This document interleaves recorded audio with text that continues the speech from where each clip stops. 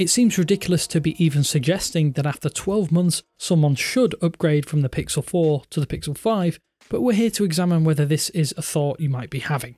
So let's work out if you should upgrade from the Pixel 4 to the Pixel 5. Thanks for watching 9 to 5 Google on YouTube. Remember to thumbs up, hit subscribe and enable notifications with the bell icon to be among the first to watch our upcoming videos. 2020 is a very different year for Pixel fans, as there is no real out-and-out flagship smartphone to go out and pick up. Google's focus this year has been on building a device that resolves some of the glaring errors of past hardware, then backing it with the best possible software experience. This might mean that if you're the owner of an older Pixel device, you're confused. Heck, there are plenty of Pixel 4 owners that might have been hoping to switch to a new smartphone if certain issues were becoming too much of an everyday burden. But let's talk through the differences so you can decide for yourself if an upgrade is warranted. From a sheer benchmark perspective, the Pixel 4 does have better internals than the Pixel 5. It has a better screen, faster chipset, albeit 4G only, face unlock and 2 distinct sizes to choose from. So to summarise, the Pixel 4 has more hardware options, but with just one SKU, the Pixel 5 is harder to confuse. The new device also has slightly more RAM, which might prove useful for added longevity, but does have a chipset that, on paper, matches that of the Pixel 3 series in terms of performance. If you want objectively the best specifications, then the Pixel 4 and 4 XL actually offer more powerful hardware out of the box. Granted, the Pixel series is still more software bound than many others out there. The removal of some sensors and the Soleil radar tech might also come as a disappointment to some people, even with some half-baked software implementation for the impressive tech. Design is a bit more subjective, but the Pixel 4 does feel more premium with its frosted glass finish on the clearly white and oh-so-orange models. The bio-resin covering on the aluminium chassis of the Pixel 5 means it feels very different to glass. You'll also have to contend with different haptics on the late 2020 Pixel. While they are great, the Pixel 4's haptics are vastly superior. The speakers are also marginally better on the Pixel 4, and it has a more normal stereo speaker setup that utilises a downward firing tweeter and the earpiece. The Pixel 5 uses a familiar downward firing tweeter and the vibrating portion of the display in place of the traditional earpiece. The sound profile on the Pixel 4 and Pixel 5 do happen to be almost identical, but the Pixel 4 reaches a slightly higher max volume. The Pixel 4 relies solely on face unlock for biometric security, whereas somewhat luckily in a post-COVID world, the Pixel 5 sees the return of the rear pixel imprint fingerprint scanner, which is ideal when mask wearing has become commonplace. In terms of software, while it's wrong to say that software is exactly the same on the Pixel 4 and 4 XL as it is on the Pixel 5, it's not strictly true. The core OS is the same, yes, but the Pixel 5 has a few neat tricks up its sleeve that at present are not available on older Pixel hardware, although they may come in future Pixel feature drops and OS upgrades. Although running effectively the same version of Android, it's also worth noting that because the Pixel 4 series shipped with Android 10 and has had one full OS upgrade, it is only eligible for upgrades up to and including Android 13. Conversely, the Pixel 5 will be updated until at least Android 14, at which point support for the Pixel 4 will have already ended. It's not as clear-cut in software terms, as certain features will not be available on either device due to minor hardware differences.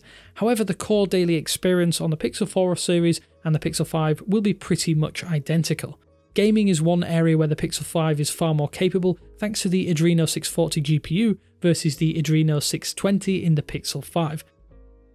On top of that, it's also clear that the faster Snapdragon 855 chipset does help with load times of certain applications, but overall the 765G in the Pixel 5 does stack up pretty well.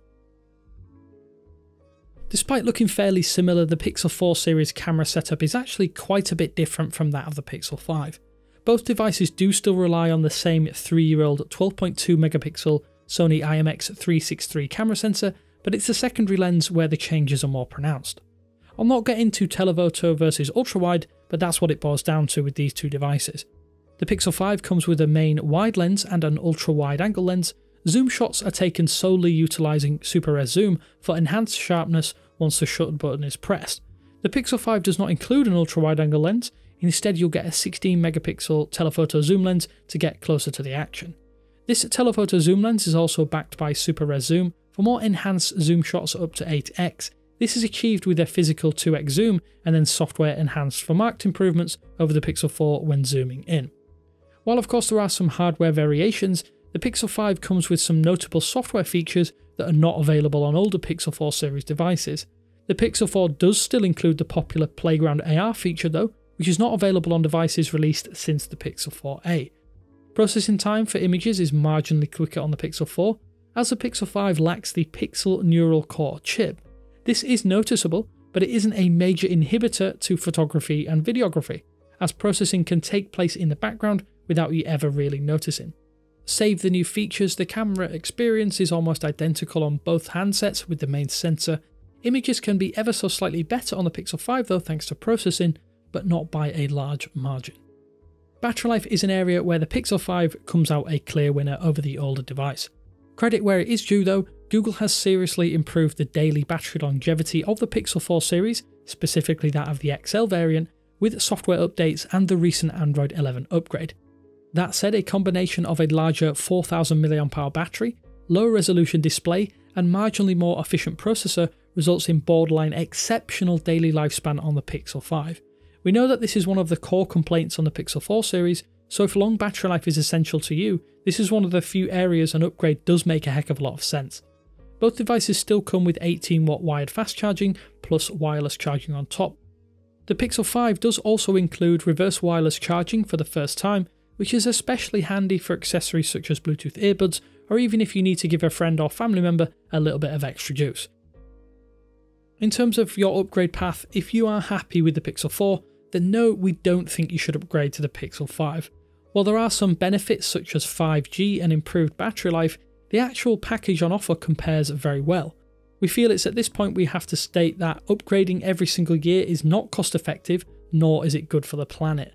The Pixel 4 and 4 XL are still fantastic devices that have improved hugely since release, thanks to software enhancements and pixel feature drops. Unless you must have an ultra-wide-angle lens, 5G connectivity, or have severe battery issues, then it's simply not worth swapping out your handset in favour of a less powerful Pixel. You may have seen our own review of the Pixel 5, suggesting that while there are compromises, it offers a fantastic Pixel experience without the marginally higher price tag. But that said, if you do have an OG Pixel, Pixel 2 or Pixel 3, then we think you're far better off with an upgrade, as you'll see the biggest improvements and performance gains. This fits more in line with a 2-year upgrade cycle that we usually suggest people stick to for the most gains, although the longer you can hold out, the better. So that just about covers everything we think Pixel 4 owners might be considering on the newly released Pixel 5, but if you do have any questions you'd like answered, be sure to let us know down in the comment section below. But until next time, this is Damien with 9to5Google saying thanks for watching, and I will speak to you later.